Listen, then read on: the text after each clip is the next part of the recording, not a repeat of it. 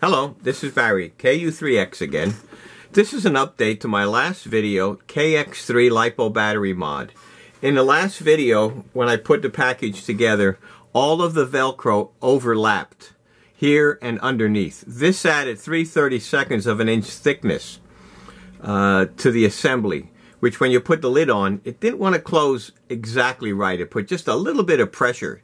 So I took it apart and I modified it. And what I did is, if you look at the bottom, you'll see this is glued on.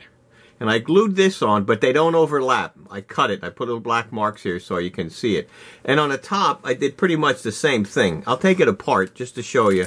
As you can see, this doesn't go all the way over. So it only overlaps one time right here. And it's same for this one. You see where they go?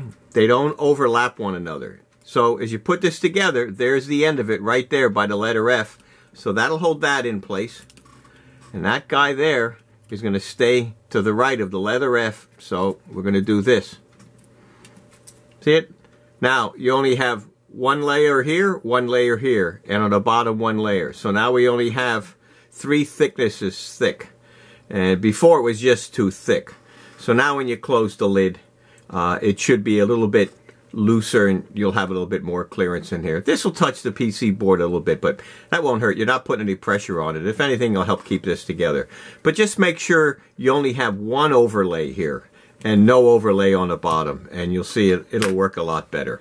I hope you can correct that in a hurry before not putting it together. 73 from KU3X.